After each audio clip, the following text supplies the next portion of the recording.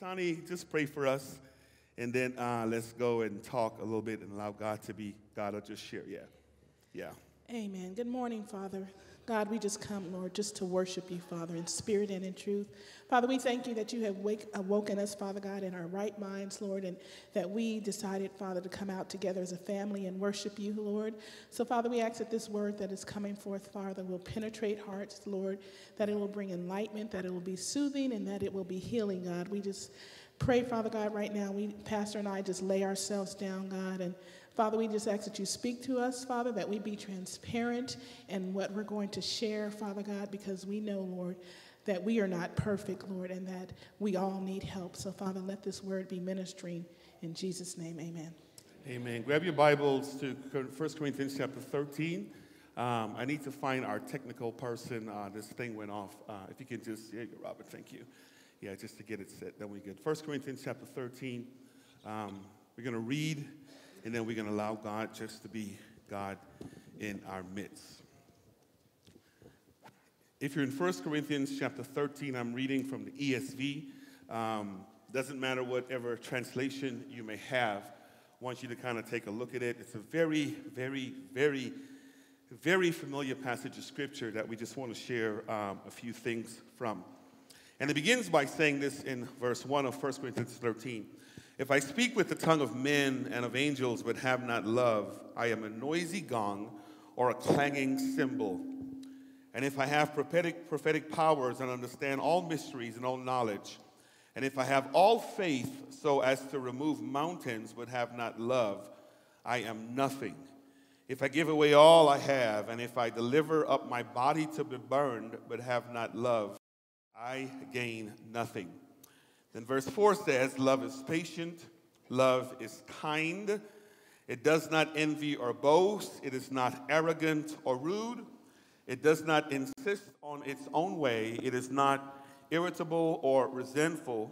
It does not rejoice in wrongdoing, but it rejoices with the truth. Love bears all things, believes all things, hopes all things, and endures all things. Verse 8 says, love never ends. As for prophecies, they will pass away. As for tongues, they will cease. As for knowledge, it will pass away. For we know in part and we prophesy in part, but when the perfect comes, the partial will pass away. Verse 11 says, when I was a child, I spoke like a child. I thought like a child. I reasoned like a child. But when I became a man, I gave up childish ways. For now we see in a mirror dimly, but then face to face. Now I know in part, then I shall know fully, even as I've been fully known. Then verse 13 says, so now faith, hope, and love abide, these three. But the greatest of these, my translation says, it's love. Back up to verse 14 real quick. There's a few phrases there that Kotane and I just want to take a moment and talk about. Verse 4 says, love is patient and kind. Love does not envy or boast. It is not arrogant or rude. It does not insist on its own way. It is not irritable or resentful. It does not rejoice at wrongdoing, but rejoices with the truth. Love bears all things. Love believes all things, hopes all things, and endures all things. Now, let me just say this, and then we're going to go to work and kind of talk through this to allow God to move and have his way. We're not going to be dealing with a complete exegesis of all of chapter 13, but I want to focus on verses 4 through 7, and we're just going to talk through verses 4 through 7 to just kind of explain it a little bit.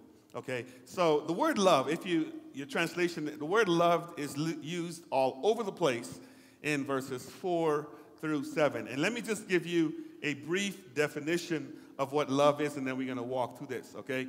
So the Greek word agape or agapeo is used, and it means to have love for someone or something based on sincere appreciation or high regard. This is the biblical definition. To love means to regard with affection or loving concern. I like this phrase. Sincere appreciation or high regard.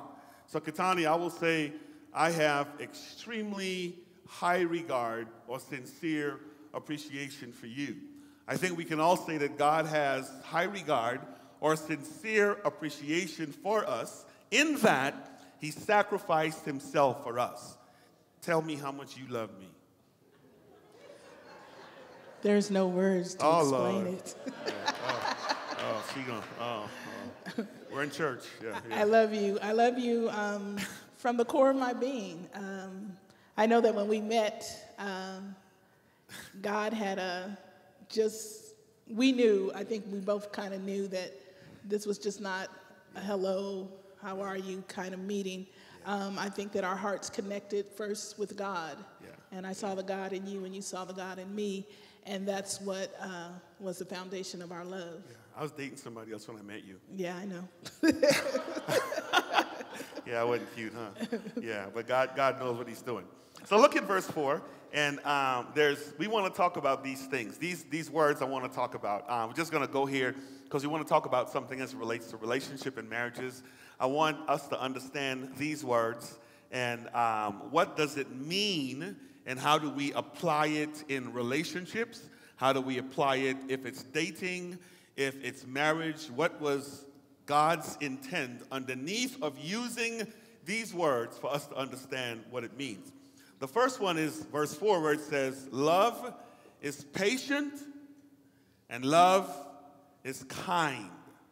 And here's what patience means, and then we're going to talk through it and then to kind of walk through it. Patience means to demonstrate patience, and don't miss that phrase, despite difficulties, to be patient. And then I love the phrase that says to remain patient. And I know the word's being used over and over to define itself, but I want y'all to get this.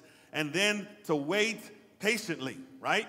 And then the next phrase where it says kindness has to do with to provide something beneficial for someone as an act of kindness, to act kind or to be kind or show kindness. Now, here's the interesting thing about patience, and then I want to hear what you're saying about this, right?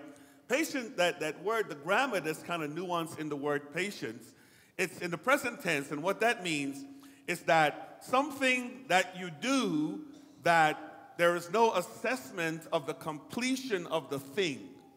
Okay, this is important because here's what that means as it relates to God and us. God is patient with us, and his patience does not run out. And because his patience does not run out, he continues to provide kindness. Does that make sense? Okay, so let me say it again. Here's what's nuanced in the word. Patience, then, is something that when you encounter each other, you show it towards each other, but it doesn't run out. So when it says love, present tense, is patience, that means love continues to be patient over and over and over.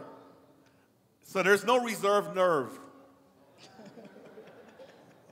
There's no you're getting on my nerve in patience, right? And because of that, regardless of how I feel, if I'm going to show kindness in patience, I have to be kind. I have to kind of show love. I have to do all that stuff towards you, right? So here's a question I want to ask. I'm trying to ask this, okay? So in relationships then, why is it so important for couples to exemplify patience and be kind with each other? Okay? So here's the thing. In other words, wait to hear the whole story, get all the facts before blowing up, and then when the results come in, as opposed to blowing up, it's okay. Forgive. Talk about that. Well, patience and kindness really is a fruit of the Spirit. And so I'm going to, really just talk. Maybe not everybody in here is saved. Maybe everybody's not has a relationship with God. But I'm speaking to those who have a relationship with God. And if you don't have a relationship with God, hopefully by the end of this, you will have accepted him as your Lord and Savior. But patience and kindness really is a fruit of the Spirit. It is something that when when God formed us, we were formed in the image of God. And when God breathed his breath into us, he gave us everything that we needed. And that includes the patience and the kindness to be able to deal with each other. Now, it's not easy.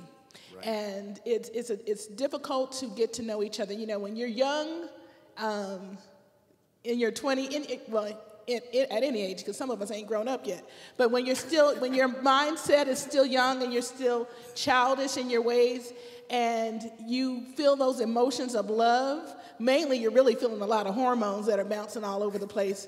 But when you make that commitment to someone and you all end up getting married, and you have not had counseling, you have not sat with your parents, it's a whole other world dating than it is being married. And going into a house and living within four walls with another person that you think you know is very difficult, and it takes a level of patience and it takes a level of kindness to get through it, to understand it. As when you're young, you're hot-headed, you got your own mind, you're gonna speak what you think, or you're gonna try and get your way. But as you begin to mature in Christ, you really begin to understand what love is. And so love, patience and kindness, it's like the ligaments and the muscles of love. It's just like if you were going to work out and you want results. When you're overweight, you go work out, and you feel the pain of it. That first week, you're just like, I can't do this. This is, it's very painful, and we all, like 99% of us, give up. But if you keep at it, you begin to see the results. You begin to see the muscles. You begin to see you're losing weight. You're toning down, and that your health is improving. The same thing is with love. You have got to work on it. You have got to work on it diligently. It's not I'm going to hit the gym today and, hey, I lost a little more weight, and then I'm it's a maintenance. It's a lifetime maintenance that you have to go through. And so as we learn to just ingest the love of God and the kindness of God, that helps us to understand how much God loves us. So patience and kindness, it's just something that has to be worked on every day. When you wake up in the morning, and when I was young, I used to read this scripture. It was one of my favorite passages. I used to read it and read it and read it because I wanted, to display the fruits of the Spirit. And when I'm not displaying the fruits of the Spirit, which could be quite often, especially Hallelujah. back in my younger years, you have to understand that as you learn love, you learn how to love, learn how to be patient, and you learn how to be kind, you have to understand that those things, the opposite is, screaming, yelling, acting a fool. You have to understand where that's coming from. And it really is a spiritual thing, because when you look back at generational curses, when you look back at circumstances that have happened in your life, whether it was a bad past relationship or whatever, all of those things feed into your relationship. And so your husband might say something to you, or your boyfriend might say something to you that really has nothing to do with anything, but it triggered something from your past. And so you snap. You snap not because of what they said, but because of the memory that's come. And so you have to learn that, I have got to really sit down and understand myself, understand my spouse, understand that, he wasn't really meaning it that way, but I took it there. And so we really have to understand, from our past experiences and things like that, that we've really got to get into the presence of God and just deal with ourselves first. That way we can display love and kindness to each other. When I was pastoring a Baptist church, I had a deacon. Amen. Yeah, show us some love. Yeah, my mic went away. I had a deacon that would sit on the front row, and every time I'd say something that he'd say, "Listen at yourself, preacher, listen at yourself." That meant he wanted me to apply the word to myself. And so, listen at yourself, girl. Listen, no, I'm just kidding. Yeah, yeah. No, don't get that other eye knocked. Yeah. Okay. Patience, right? Patience, right? Yeah. Okay. So we must have patience, and we must be kind in the midst of the patience. Let's look at the next one. So here's the thing, people. Applied patience.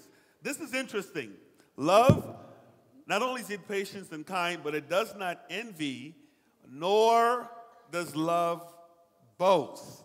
This is interesting. Okay. Here's what envy means. To experience strong envy or resentment against someone, to be jealous to be envious, to have intense negative feelings over another's achievement or success, and to be filled with jealousy. And here's what boasting means: to heap praise on oneself or to behave as a braggart. And I like that word, windbag. A person who talks but ain't saying nothing. Anybody know anybody like that? Don't look at your spouse, you know. Talking a whole lot but ain't saying nothing, right? Okay, so here's the thing about, here's what, because what we want y'all to take away today is when you say to your significant other, your spouse, your boyfriend, your girlfriend, whatever, when you say, I love you, you're saying, I'm going to be patient with you. I'm going to be kind to you. I am not envious of you, and I'm not going to boast about me. You kind of get what I'm saying? So here's the thing that I took away from that. I was just kind of processing a little bit. There's two things, right?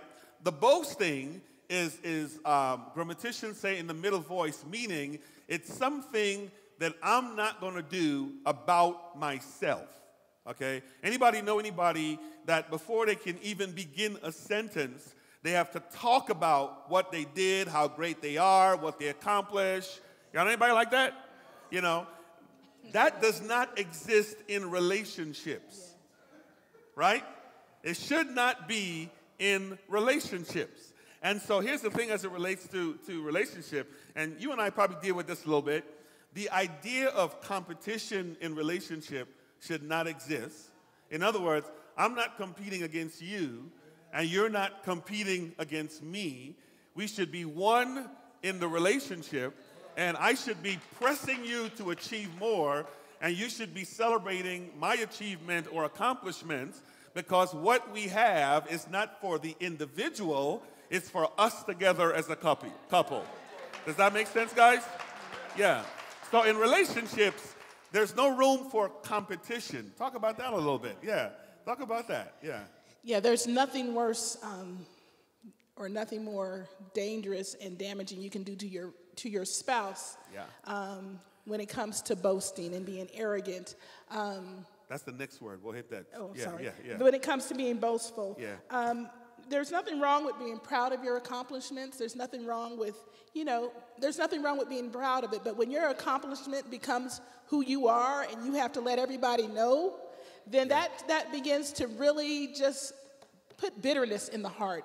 Yeah. And it begins to put anger in the heart. And it begins to put resentment in the heart because everything is about you. When everything becomes about you, you can't compliment your wife, you can't compliment your husband. They might be looking like, like they just stepped out of vogue, but look at me. Well, what do I look like? That is just stuff that will just embitter a woman's heart. I'm gonna just talk for the women. It will embitter a woman's heart when you can't, when you feel like, gosh, I think I look kind of good, and your husband comes to you and wants you to compliment him. Excuse me, So there's nothing more that can begin to put venom in a person's heart. And really what that begins to do, it begins to borderline, to me, this is just personally to me, it begins to bordering on the line of witchcraft and satanic ritual. When you can't think about nothing but yourself, and you got to tell everybody how much money you have, what about your education, what you drive, and all you do is just build on what my successes, my successes. That's the same thing that got Lucifer thrown out of heaven, because Lucifer was the key worshiper in heaven. He ran, he was the worship leader, and he began to say, God, God created you, so everything that you got really ain't you, it's God. Right, and he began to stop looking he began to look at his accomplishments and what he was doing and how he was able to take people into the presence of God. And he said, well, I want some of this for myself. So he wanted people to begin to worship him. And you have to be careful of how you conduct yourself, because Satan got thrown out of heaven just for that same conduct, because he wanted the worship to come to himself. And oftentimes people in church will be like, oh, I sang that song. Oh, you really sang that song? Oh, no, I didn't. Yes, please. I didn't know. And you really want that because it feeds you, it thrives you, it messes, it plays into your ego. But your ego ain't nothing. It don't mean nothing, because God can snatch everything you have away from you so quickly, you will fall just like Satan, hit that ground so hard you won't know what happened. So when you are boastful and when you are a prideful person, you really need to submit that to God, because the only person you should be boastful about is the man who created you, the God who created you. Amen. Amen. Good. So the idea of in relationships, since it's teamwork, there should be no room for I'm better than you or I'm smarter than you. It should all be about us being together. Very, very important. Okay, look at. But not only that, in everything. You know, a lot of times, whoever is a breadwinner in the house, the man or the woman, it doesn't, you know, it's still, when you become one, that money becomes one, the bank account becomes one, and you shouldn't have to, you know, feel like, oh goodness, if I ask for $20, you know, but you should be able to, you should have your own debit card, hello. You should be able to access each other's accounts. You should be able to, you know, but when a person is stingy, when a person, you know, I made this money, I did this, I did that. And maybe you're the breadwinner, but you feel like, you know, you need to manage the family, you need to manage the resources and things like that. Yeah. That, I'm telling you, gentlemen, y'all think, you talk about creating a bitter woman. We'll get to that. Okay. We'll get to that. Amen. We'll get to that.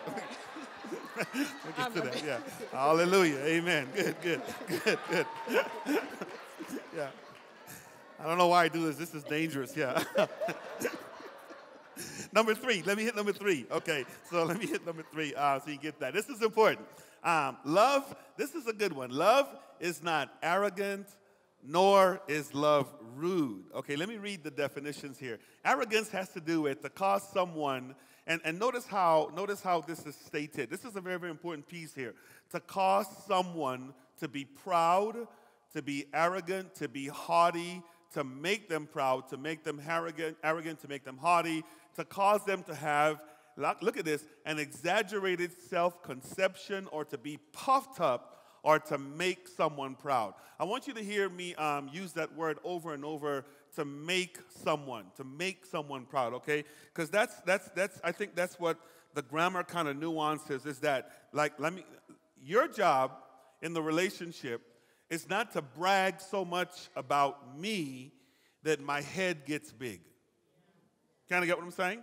Here's what that looks like. Most of us have children, had children or something, and then you have your little child that's great in sports, and you brag so much about the child that in time, the child develops this arrogance or big head that I'm the best at everything, right? And then you see your child play a game or do something, and they might not have done as well, but here's where we come back to them. You're better than such and such. You're better than such and such, right? And we instill that so much in the mind of the child that they grow up being arrogant. The principle is the same in marriage, that my job in the relationship is to help keep you humble and not brag so much about you, fine as you may be, yeah. And your job in a relationship is to keep me humble by not bragging so much about me. So here's what that phrase says. When it says love is not arrogant, it's saying that in the love relationship, your role is to keep me humble, and my role is to keep you humble. I wonder if we ever thought of that like that. Yeah. And then here's the other part. And then it says it's not rude. Here's what rude means. To act in defiance of social or moral standards resulting in disgrace. To embarrass your spouse. To make them shameful. To act shameful, indecent behavior or shame. You know how it is? Some of us won't go out with each other because we're embarrassed of what may happen in public. Y'all don't have that problem? It says love doesn't do that, okay? There ought to be a level of mutual respect. So here's a question I had for you. So then, how do you differentiate between having fun and being rude or to act shamefully? Because when we were young, we would go to the party, and the party didn't begin till... You got there. What do you mean you got there? It's till we got there. Yeah, you know how it was. But you took over. I took over? Yeah. Was I rude? Yes. Oh, wow. Wow. So this is something that we had. Prepare me for these things. You know, This is something that we dealt with, you know, in our earlier years, because Pastor, I know something about island men. They are arrogant. Woo! Wow. They were. Now, And so shut that mic off. So when I first met him, Wow. he was just very arrogant. I had issues. He was very arrogant, and I mean, every Sunday, and I kid you not, he would go to Dillard's or Macy's or wherever, buy a sock and a tie to make sure that everything, and a handkerchief, to make sure that everything matches. Now, hey, I'm still at JCPenney or, wherever, but he would be so arrogant that, everything, his whole persona was just, I'm haughty, I'm arrogant, and it used to just eat me alive. In the morning he'd come, how do I look? Do I look good? I'd be like, whatever. Dang.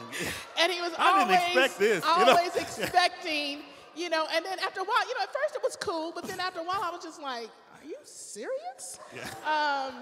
But when you become rude and you become arrogant, it really is, especially like when you're going out and you want to be the life of the party. You want, hey, I'm in the room, and you're the attention grabber. You want everybody to laugh at you, and you might make side jokes about your wife or your spouse or something. And it might be funny the first time, it might be funny the second time.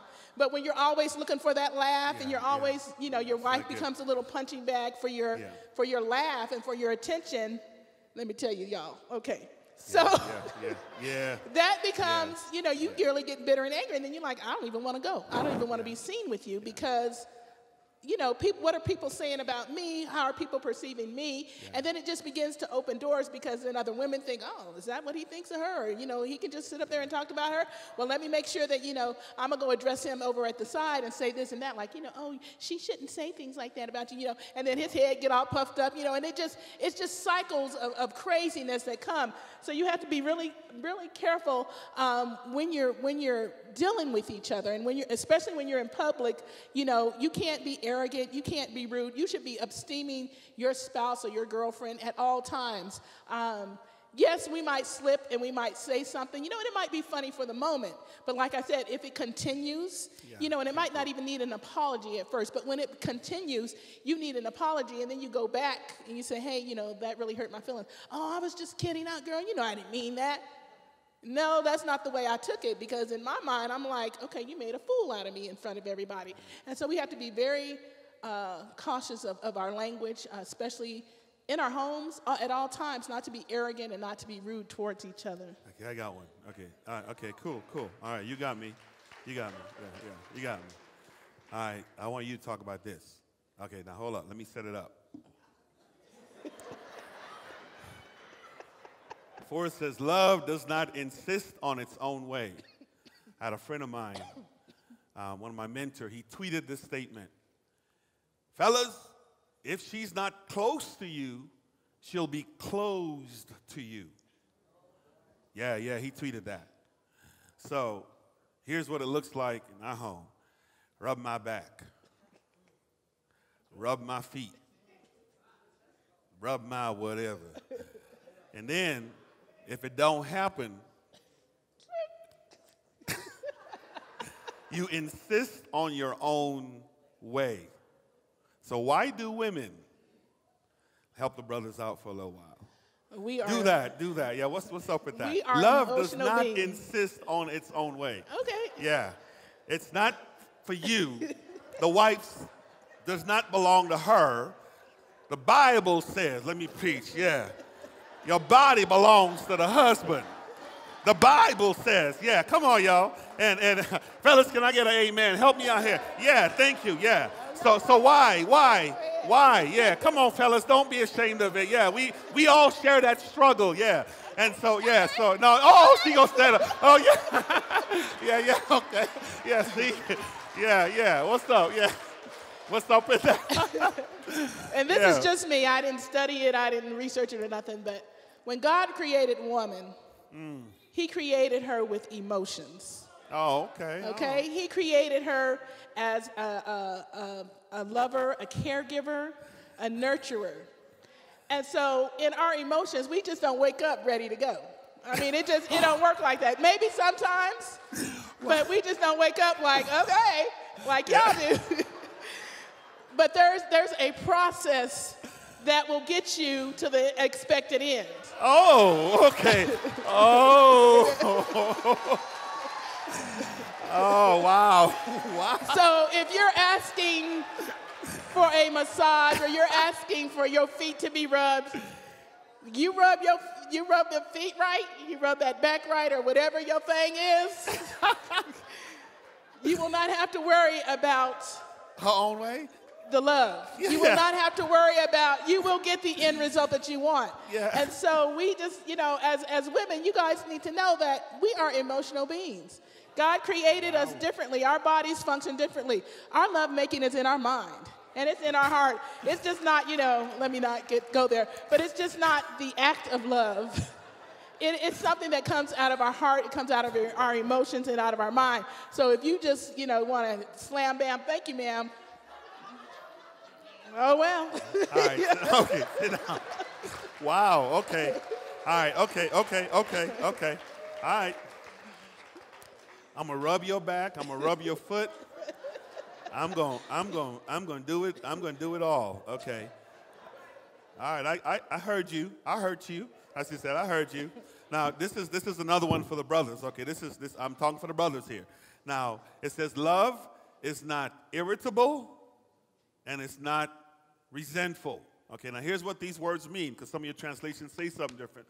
To irritable means to be provoked or upset at someone or something involving severe or emotional concern, okay? Some of your translation says love is not easily provoked, okay? So here's what the grammar in that says, that if I love you, I am not supposed to provoke you, and you are not supposed to provoke me. So based on everything we talked about so far, when I do something wrong, you're patient, kind, we get all that stuff, forgiveness going on, all that good stuff. But this resentful part has me. Resentful says to keep a record of wrong or to keep a mental record of events for the sake of some future action to remember, to bear in mind. Oh, Lord. To keep a mental record of something, I got to say it again. To be rendered as or to add up in one's mind or to make a list in one's heart. Here's what, now you don't do this, because I want you not to, make things work for your own. But other women do this. You're perfect. Yeah. It doesn't matter when he did it. It doesn't matter how long ago.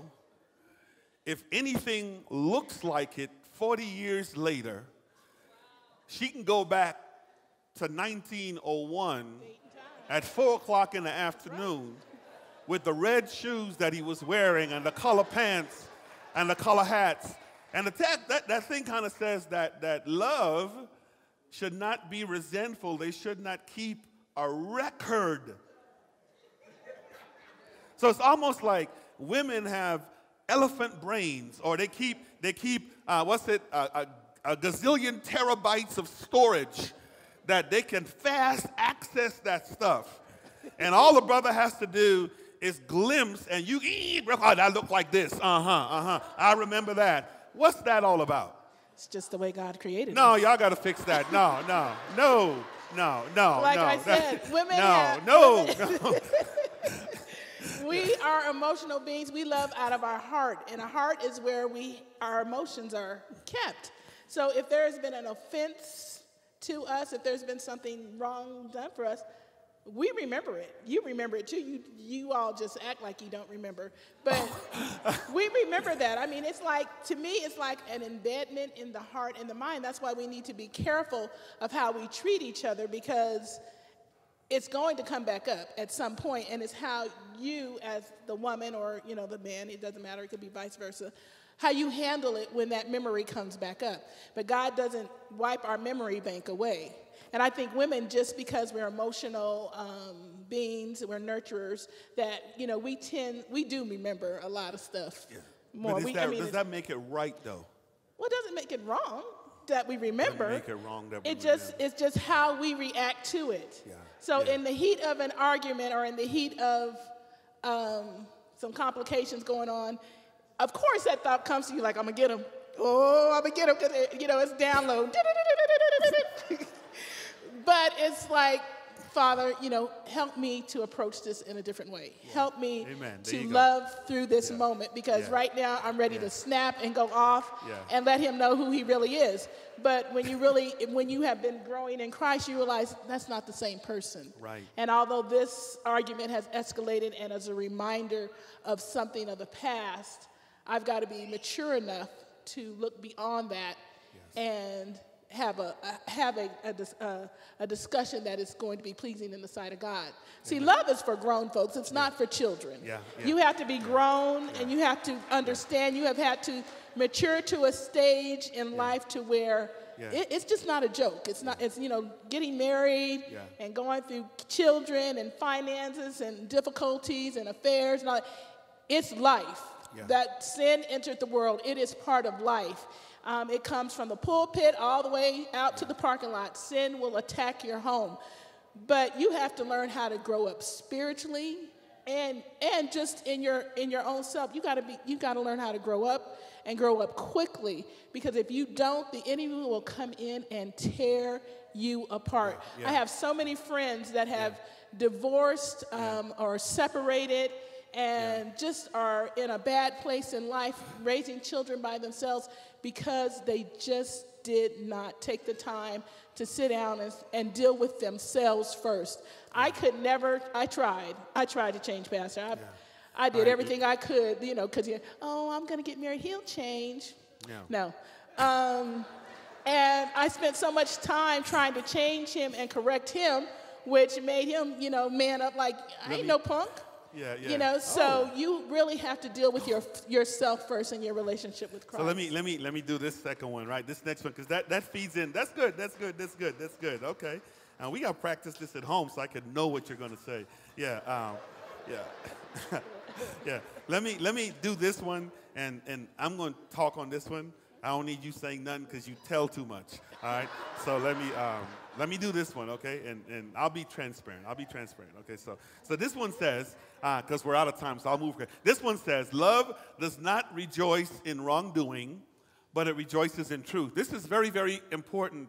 Families, couples, spouses, whatever relationship you're in, I want y'all to hear me say this one real quick. It says wrongdoing is the Greek word that kind of translates unrighteousness, or to an activity which is unjust or unjust deed or unjust righteousness, or just, let me just say it here, sin, okay? So here's how the note I says. Love does not celebrate sin, but calls it out or confronts it or causes the unrighteous person or unrighteousness to face, that's supposed to be face, the truth. Here's why. Let me talk about that. You can't say nothing, okay? Yeah, here's what this looks like. In couples, we cover each other too much, and because we don't call the thing out, we perpetuate the behavior. What that phrase is saying in English is this: love calls you out so you can be right. True story, and then then we'll kind of go to the last one real quick. I have a brother that was caught up in a lot of crazy stuff, and his wife was hiding it the whole time. So I'd go to her and say, "What's up?" She'd never tell us what was going on. And then one day, of course, when the police comes and busts everything everything hits the fan. You kind of get what I'm saying. She could have saved him jail time had she called it out. But because the money looked good, everything looked well, love, quote unquote, covered. Okay. See the problem, though? I'm trying to tell y'all that's not love. Here's what it looks like with parent and child. Child misbehave. As a parent, you don't say, "It's okay, baby, I'm not going to whoop you today." You get that belt out, and you correct, and here's what you say: "I'm doing this because I love you."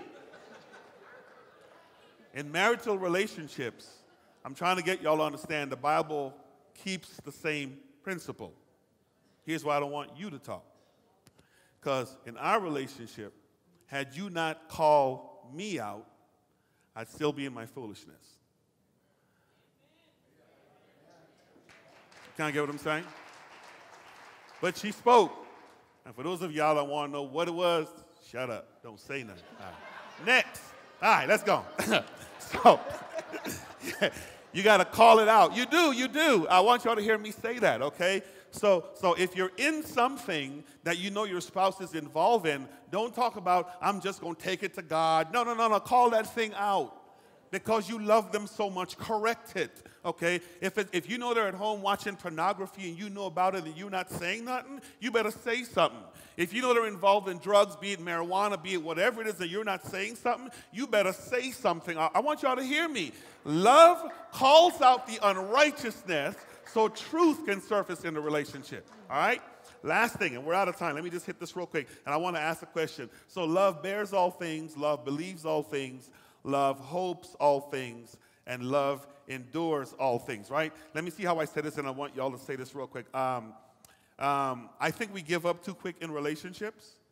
We give up too quick, especially in marriages. We abort or pull the exit plug way too quick. We say this all the time. For you and I, it was 16 years of a lot of uncomfort, of stuff that wasn't right. Did you love me during those 16 years? You didn't love me? Not the whole time? Every now and then, though? A little bit? A little bit? Yeah. Come on, boy. Give me some. Yeah. No, okay, yeah. Okay. But then listen to what verse 11 says, and then I want to ask you this to wrap us up with this. Verse 11 says, when I was a child, I spoke like a child. I thought like a child. I reasoned like a child. But when I became a man, I gave up childish ways. I think that connects to this thing here, that young couples don't pull the plug so quick, especially if God is still working. Let me just say that, okay? And if he or she wants to change, work it out. So what was it in you or that you saw that caused you not to pull the plug, even though you tried? Yeah. Yeah. And then let's pray. Honestly, what held me and kept me was my faith in God and my relationship with God. If I hadn't had that, we would not be sitting here at this table. Trust me, we would not be here. Yeah. But because I was able to see him through God's eyes, that's good. And God had spoken to me, I was able to see him through God's eyes and see the righteousness and the good was there, but just knew that he was just fighting a sin battle. It was simply he's got an issue, he's dealing with it, he's fighting with it. Was it painful? Yes. Was it hurtful? Yes. Was it embarrassing? Yes. It was all of that. But at the end, I thought of the love that Christ has for me and the foolishness that I've done in my life. How can I judge someone? How can I be the one that says, ooh, you did that, or, I can't cast blame when I know we all got secret sins that if God was to reveal them, we would be in the same situation. And so, I always think, if we lived in the old times, would nobody probably be sitting up in this building, because you know how God was dropping them. I know that I needed to be dropped. I know that I needed to be, just take her out because she is crazy out of her mind. But God's love for me through all my sin and through all my unrighteousness helps me see my husband through God's eyes. So if you're struggling and you're dealing with that, just ask God, show him, or me, or him, her or him to me through your eyes. You married him because you loved him, and you can get back to that love. Yeah. Let me say this by way of theology and practice.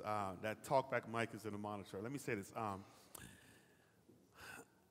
Love does not, and the verse 4 says it's patient, it's kind, does not envy, does not boast, is not arrogant, is not rude, does not insist on its own way, is not irritable or resentful, does not rejoice in wrongdoing, but rejoices in the truth, bears all things, believes all things, hopes all things, and endures all things. By way of a theology and practice, God is love. And if God can do all of that for us, and God lives within us, then we as believers in Christ ought to be able to do that for each other. And I think that's the challenge point this morning. For those of us, or those of you that are in relationships, be it married or dating or whatever your relationship is, endeavor to be God or like God in the relationship. When it gets tough, when it gets difficult, remember these things that we talked about. and let your light shine so your spouse may see God in you and God may be glorified. I want y'all to hear me say that. And there's a place where in our immaturity, when we first enter the relationship, we are children. We act like children because we don't know better. And so Paul talks about a maturation process, that when I'm a child, I act like a child, I behave like a child, I spoke like a child. I said inappropriate things, I said crazy things, I did inappropriate things. But as I continued on the maturity trajectory or continuum, I started to lay aside those childish things, and I became a man, okay? So women, men, don't give up on each other. See each other through the lens of Christ and work it out and let God be glorified in that. Amen? Amen. Come on. Yeah. Here's what I want to do when as Elder Roberts come in. I want you to pray for married couples, and then I'll pray for all the singles. If you're in a relationship or if you're married, we just want to invite you to stand just for a moment. I want Kotane to pray over you. Whether your spouse is here or not, just stand, just stand, just stand. Dating, even if you're dating, any relationship whatsoever that you're in, just stand. I want her just to pray a word of prayer over you, and then we're going to allow God to be God. Yeah. Precious Lord, Heavenly Father, we come to you now. Father God, our hearts have been opened, Lord. Our hearts received, Father. So, Lord, I just intercede for these couples, Father God, those that are married, those that are dating, all those that are in relationship, Lord. Father God, you've stirred up some things in their hearts this morning, God. And Father God, I'm praying, Lord, that they will take what has been said, Father, and begin to apply it to their relationships, God. Father God, I pray that their relationship with you first, Father God, is strengthened and renewed, God. Because these principles come through they're spiritual principles, Father God. They come from your heart, from your very being, Lord. So let the relationship with you grow, Father God, to the point, Father, where they can, Father God, begin to display the actions, God, of love and peace and sound mind and soft speaking and singing spiritual psalms to each other, God. Father God, for all the challenges that everyone's going through right now, God, Father God, we just put a blessing over them, God. Father God, knowing that you can and you will, as they surrender to you, God, you will walk them through, Lord. Father God, we all have tests, we all have trials. But God, at the end, there is love, Father God. Agape love, a love that endures, Father God, a love that forgives. So right now, Father God, we just ask for forgiveness for the offenses we've made towards each other. And Father God, we vow to grow up, Father God, in you and grow up in our spiritual walk, Father God, so that we, Father God, will not be offenders, Father God, but we will be people who speak well of each other, who love each other, who share in each other's pain, God, that we become one, Lord. We thank you right now in the name of Jesus. Amen. Amen. Stay standing, married people. Single people, if you just stand up. If you're single here, just stand. Just stand. I want to pray. I want to pray for you, and I want to share something real quick. Yeah. And then we'll be done. The Bible says here in the book of Corinthians, I lost my place. I just want to read this real quick. All things are lawful, but not all things are helpful. All things are lawful, but I will not be dominated by anything. And then it says here, the body is not meant for sexual immorality, but for the Lord, and the Lord for the body. And God raised the Lord and will raise up all by his power. Do you know that your body are members with Christ? And then it says here, shall I then take the members of Christ and make them members of a prostitute? Never. Or do you not know that he who is joined to a prostitute becomes one with her? For it is written, the two shall become flesh. But he who is joined to the Lord becomes one with him. And then verse 18 says, flee sexual immorality. I wanted to read that for a reason, just to say this to all of us, and especially to our single people. You're living in a world where they portray sex like it's nobody's business. They act like it's a cultural norm. But I want to say to you that if you can maintain your purity as best as you can and realize that you're married to God, God will be glorified in that. Ladies, let me say this to you as your pastor. Don't let no man pressure you into thinking that you need to have sex with him for him to marry you. Don't fall prey to that. Don't fall prey to that. Men are looking for godly, pure women. I married this girl because she was not like the rest of them. I want y'all to hear me say that. Yeah.